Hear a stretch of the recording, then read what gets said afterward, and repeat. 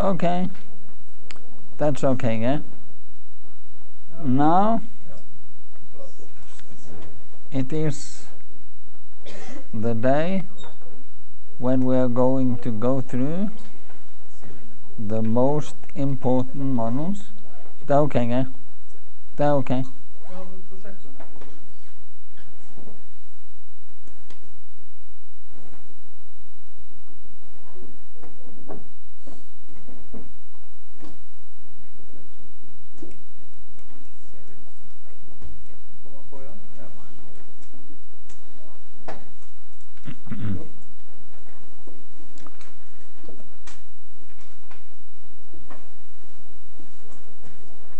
Is it there?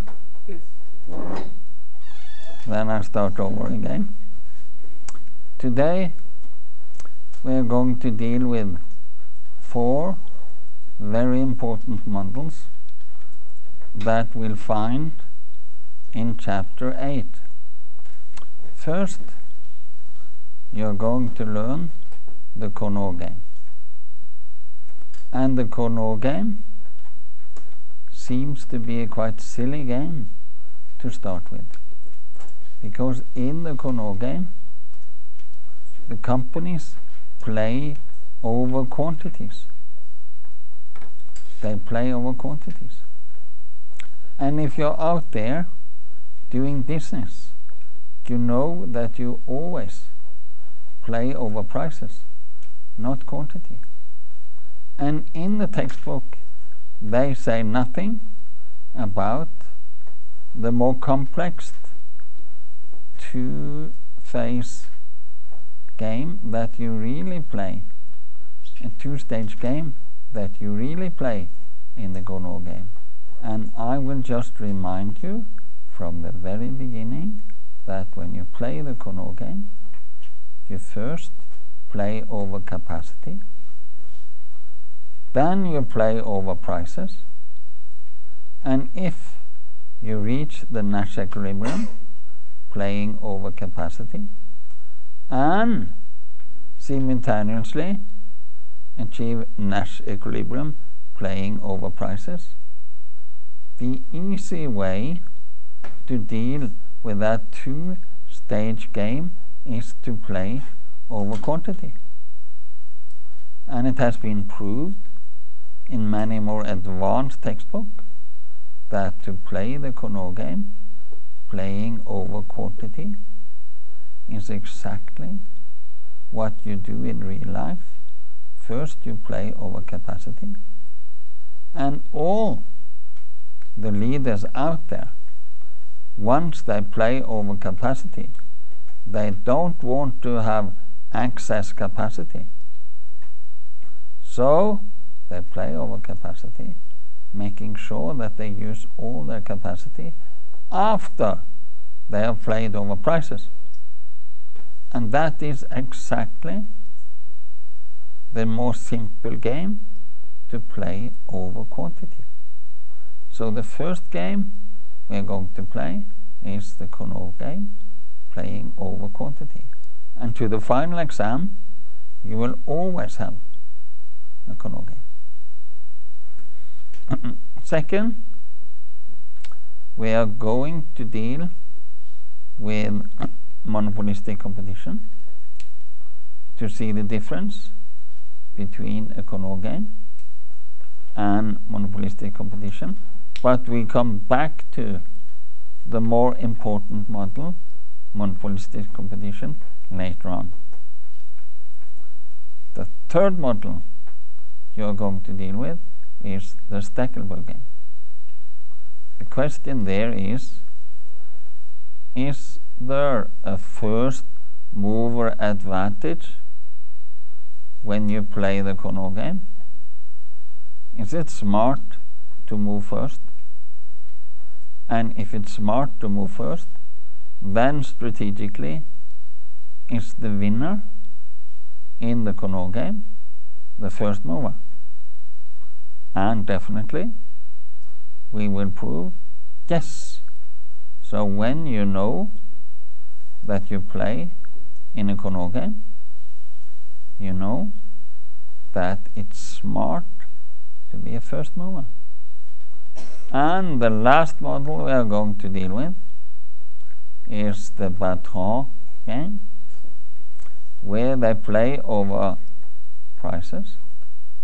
They have excess capacity, so each company can capture the entire market. And this is a model when they play over prices with homogeneous products, where they underbid each other. And you are today going to learn that in the Bertrand game we have what we call a paradox. Even though there will be only two players, they underbid each other, like in a price war, all the way down to the solution within perfect competition. Price equal to marginal cost. So when you know you are in a Bertrand game and we have homogeneous products, you don't really enjoy life, because you will have nothing left to cover fixed cost. While when you play the Cournot game, the solution is somewhere in between perfect competition and monopoly. Okay? So this is the main understanding you are going to be left with after this lecture. But all the technique that I'm going to learn you today, you are going to learn for yourself to be very good at, and be sure when you come to the final exam you are able to deal with the solution to a Cournot game, the solution to a Steckelberg game, and the solution to the Bertrand game. The textbook starts in a very simple way. There are two players. Now you can start. There are two players. One is called Airbus, the other is called Boeing, and they play over quantity. And the intuitive approach here is to say that if Boeing is producing 45 units, the demand function is defined as P equal to 100 minus Q. And if Boeing is producing 45 units, we come up with the residual demand curve for Airbus, because what's left for Airbus is then Boeing is producing 45. The demand function, the residual demand function, starts at 55, and the demand function P equal to 55 minus QA is now the residual demand function left for Airbus. What will Airbus do? Airbus will maximize profit. That is to find the twice as steep curve, the marginal revenue curve, twice as steep, and maximum profit is exactly where the marginal revenue curve intersects with marginal cost. That's 10. And then Airbus as a player will produce 22.5 because they play over quantity. and the price will be $32.5 million. Then it is Boeing's turn to move. What will Boeing do? Since Airbus produce 22.5, next picture, the residual demand curve starts at 77.5. Boeing now will move along its residual demand curve, and to maximize profit, find the marginal revenue curve twice as steep, and that intersects with the marginal cost, where the new quantity in the second move is 33.75 and the new price level 43.75. Now Airbus will respond, because now it's not 45 that will be Boeing's production, but 33.75. So next move for Airbus is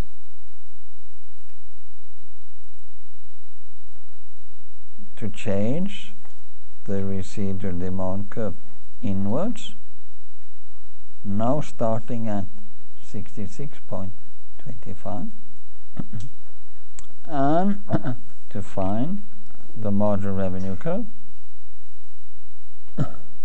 It intersects with the marginal cost curve, where the level quantity is 28.125. The price level 38.125. And now when Boeing will play, it is Boeing's turn to move. What will Boeing do?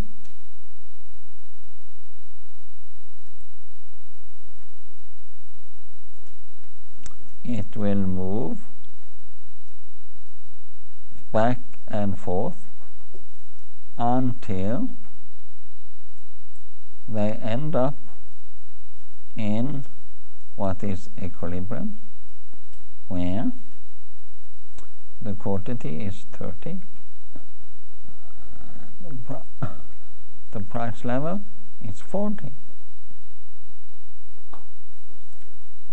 Now none of the players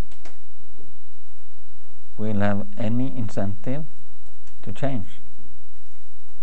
If you play now,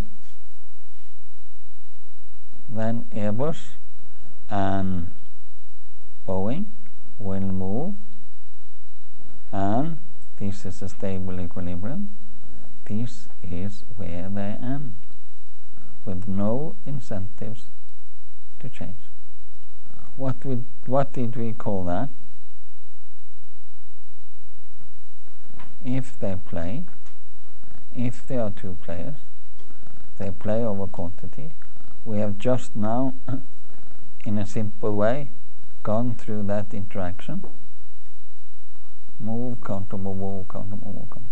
And we end up in each of them producing 30, the price level being 40. And we can already conclude, since they have no incentives to change, once they have reached this equilibrium, that is where we have a Nash equilibrium. So this is a Nash equilibrium in a game where they play the Coulomb game. And now to the more analytical part of this game theoretic approach, because from now on you are going to be familiar with the reaction function. Have you heard that concept before, the reaction function, and I'm going to teach over that many times, and you are definitely going to use the reaction function in the final exam. What is meant with the reaction function? Next picture. If we start to maximize each company's profit, and if we do exactly the same exercise we started with, we have P equal to 100 minus QA minus QB, because Q is divided in QA and QB. Then we just establish the twice as steep rule. Then we have P equal to 100 minus QA minus 2QB, twice as steep. If we put that equal to 10, the marginal cost, we have maximized profit. And then we solve that equation analytically, and we find that QB is equal to 45 minus half QA, and vice versa, QA equal to 45 minus half QB. So a reaction function, when they play over quantity, is shown in this diagram, where Boeing can choose quantity QB, but Boeing will always move along its own reaction function. So if Airbus will produce 90, how much will QB produce? 0. And if QA produce 0, how much will Boeing produce? 45. Just as a monopolist. And that function is Boeing's function, and Boeing will always move along its own reaction function. For whatever quantity Airbus will play, Boeing will always respond to move along its reaction function. Why? Because that's where Boeing will maximize its own profit. And Boeing will always maximize profit. And we have the vice versa for Airbus. Airbus maximizing its own profit will move along its own reaction function. And if Boeing will play 90, how much will Airbus play? 0. And if Boeing will play 45 and 0, how much will Airbus? 45. 45. And I say and repeat, 45. If QB is 0, Airbus move along its own reaction function, and that starts at 45. So you have two reaction functions, since we have two players, and they both move along their own reaction function, and then finally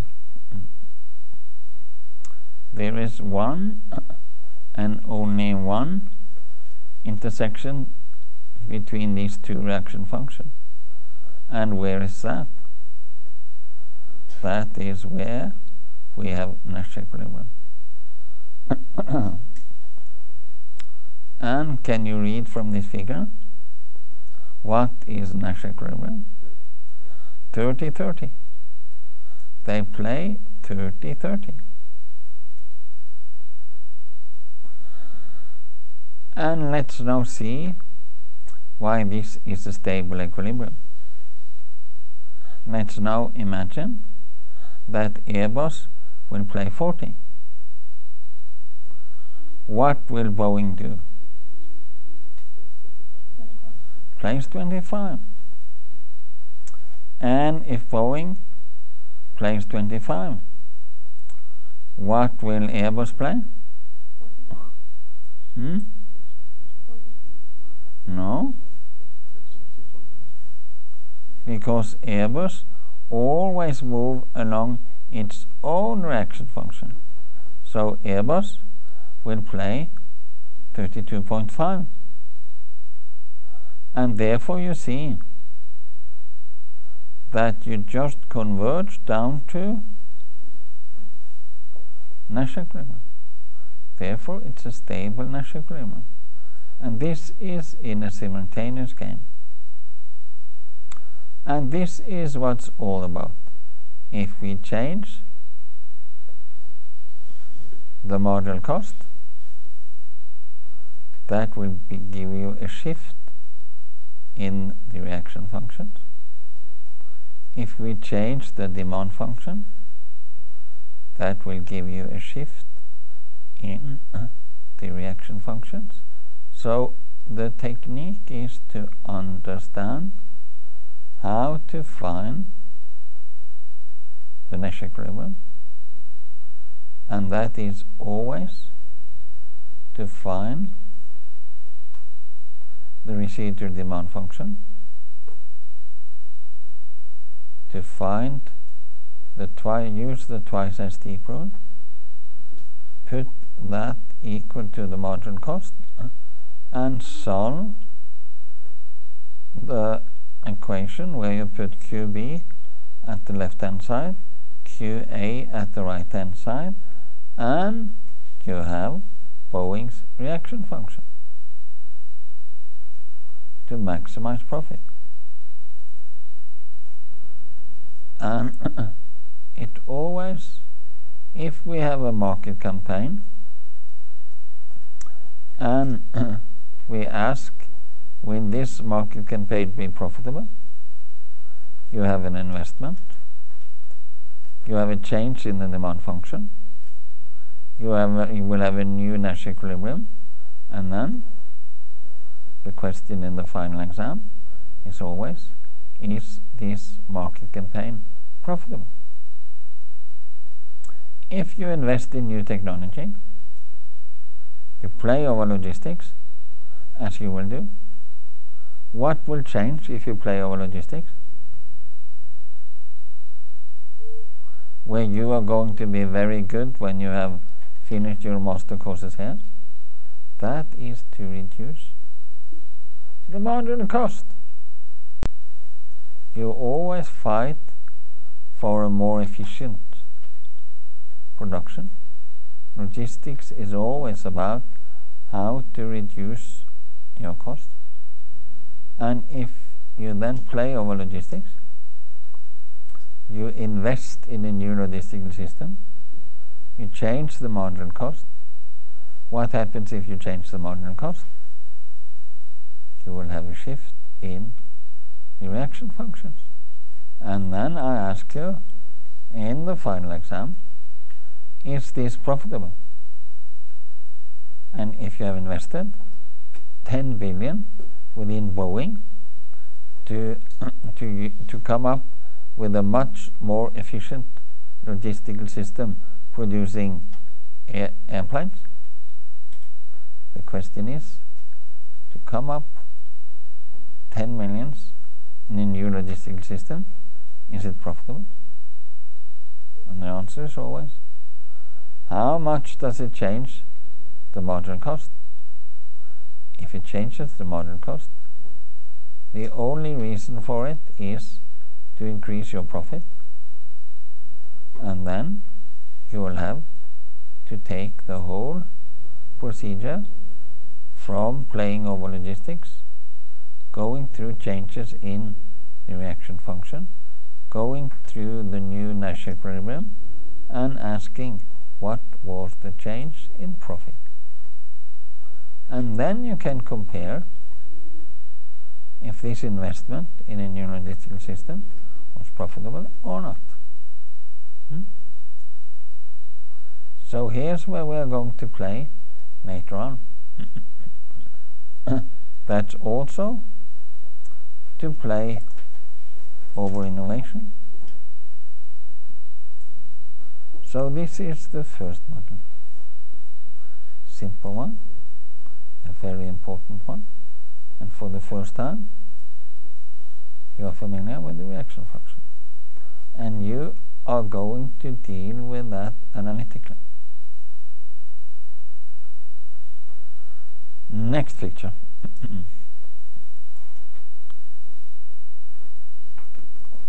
This is just to compare with monopoly.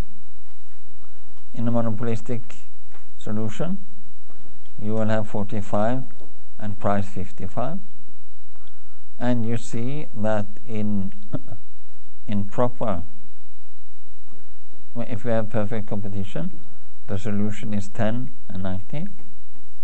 You definitely see that the Cournot game is in between, because the solution there was price 40, total production 60. So we are just in between. And when I say 60, 30 plus 30 is 60. The price level was 40. Here you see that the monopolist will end up 45, 55, and perfect competition 10, 90. So we are just in the Cournot game in between. Price level 40, quantity 60. So that's the kind of game that is in between. Next picture. Now it is this simple analytical exercise when we ask ourselves, what is the solution when we don't only have one, two companies, duopoly, but we have n number, big N, different companies with the same technology, the same demand function, and they play the Cournot game. Then we do exactly as we know.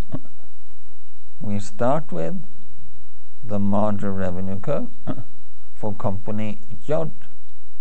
That is equal to 100 minus big N minus 1 QI. Why come? Because all the other producers, they will just produce QI, and there will be a number of N minus 1. So this is the residual marginal revenue curve, because it's minus 2 QI, twice as steep. The same exercise, the residual demand curve the model revenue curve twice as steep. And then we put that equal to 10 model cost, and we just look for the solution. And we end up that QI, they all produce exactly the same quantity. Why come? Because they have the same technology, they have the same marginal cost, so they capture an equal share of the market, and each of them will produce 90 over big N plus 1. QI equal to 90 over big N plus 1. That is a formula telling you that if you have 6 companies, you can just find exactly how much each of them will produce. That is 90 divided on 7, because you have 7. If you have 10 companies, then each of them will produce 90 over 11. N plus 1. 10 plus 1, 11. Then we are down to how much will they produce totally. That's easy, because each of them produce QI, and there are N companies. So total production is N over N plus 1 multiplied with 90. From this formula, can you see the bigger N are, the closer you are to perfect competition? Do you remember the solution with perfect competition? That was 90. And if N is very big, you are just producing the same quantity as in perfect competition. So if you have a Conor and many players, 100, the solution is close to perfect competition. What if N is 1? Then you have N1 divided on 2. You have 90 divided on 2. What was that? And what was the solution in monopoly? 45. So the Conor game with many companies will end up in perfect competition. The Conor game with only one player will end up in perfect competition, in monopoly. And if we have 2, 3, 4, 5, we are in between. And the more companies, the closer to perfect competition. That's what you're going to learn so far within the Conor game. Next picture. Now you have a table, and this is a table where we end up in what's called the paradox of mergers. Because what I'm going to show you now is that if you are 5 players, and if 2 of them try to merge, and you play the Conor game, the 2 companies that merge will lose. and those that just wait and play the Coulomb game will be the winners. You see number of firms in the table to the left, 1, 2, 3, 4, 5, and I use the formula as you just saw. You have the price 55, 40, 32.5, 28 and 25. Just use the formula. Firm output 45 for monopolist, 30 in a duopoly, 22.5 if we are 3, 18 if we are 4, and 15 if we are 5. And then we just calculate the profit, and that's just price multiplied with quantity minus marginal cost equal to average cost multiplied with quantity. Then we have firm's profit. It's 2025 when we have a proper monopolist. It's 900 if we are 2, and it's all the way down to 225 for each company if there will be 5. So the profit will fall from being alone to being 5. The prices will fall and the output will fall. And industry output will go up,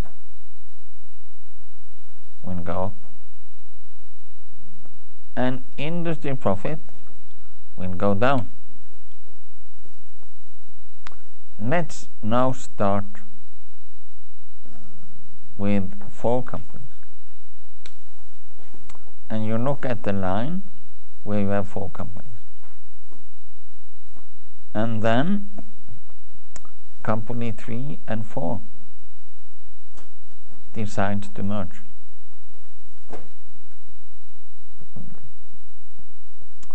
Then you move 1 line up, because now there are only 3 companies left.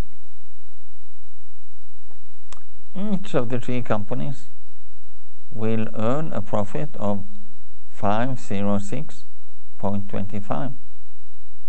That's the profit for each of them. How much did they earn totally before they merged? 325 plus 324 is 648. 648 is more than 506. So the 2 companies just sitting there waiting, they went from 324 up to 506, while those merging went down from 648 to 506. So just to remind you, if you are in a Coulomb game, don't move first to merge. That's not a good strategy.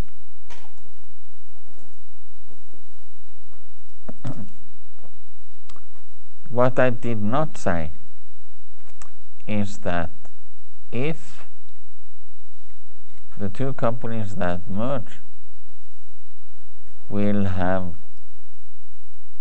much higher efficiency after merging, then you will have to take that into consideration and add to this Coulomb game, because we now only looked at what happened in the marketplace if they don't achieve extra efficiency.